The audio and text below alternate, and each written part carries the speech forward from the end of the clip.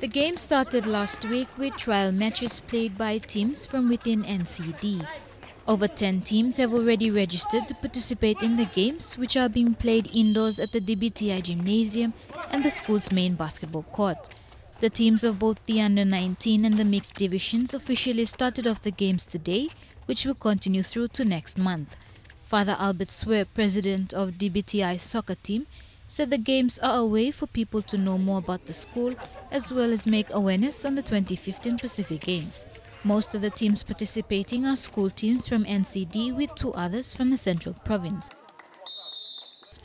One participant, Leslie Brown, also an instructor at DBTI, said although the game was the first of its kind to be held at the school, many teams turned up for the games.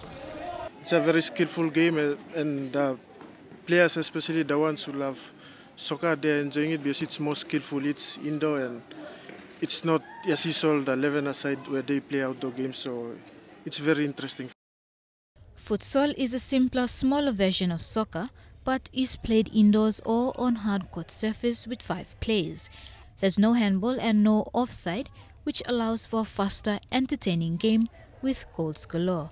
The organizers are looking at more teams participating in the mixed teams and the under-19 division. However, the grand final will be held next month. Judith Kasek, National, EMTV News.